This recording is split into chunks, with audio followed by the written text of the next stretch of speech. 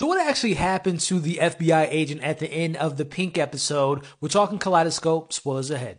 So who killed the FBI agent in the Pink episode? Was it the triplets? Was it an inside job from the FBI? Was it Roger? Well, as you all can see on the screen now, someone had mentioned in my comments of who killed Leo. I can't remember who said it, but there was an episode where someone had said that you can brush past your arm and you'll drop dead in a few blocks. So we're going to replay this scene here, and then we're going to address this very comment.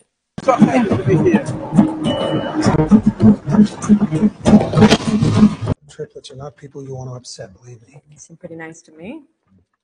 Some of these kinds of people, you cross them the wrong way. One day you're walking down the street, someone brushes your arm, 3 blocks later you drop dead of a heart attack.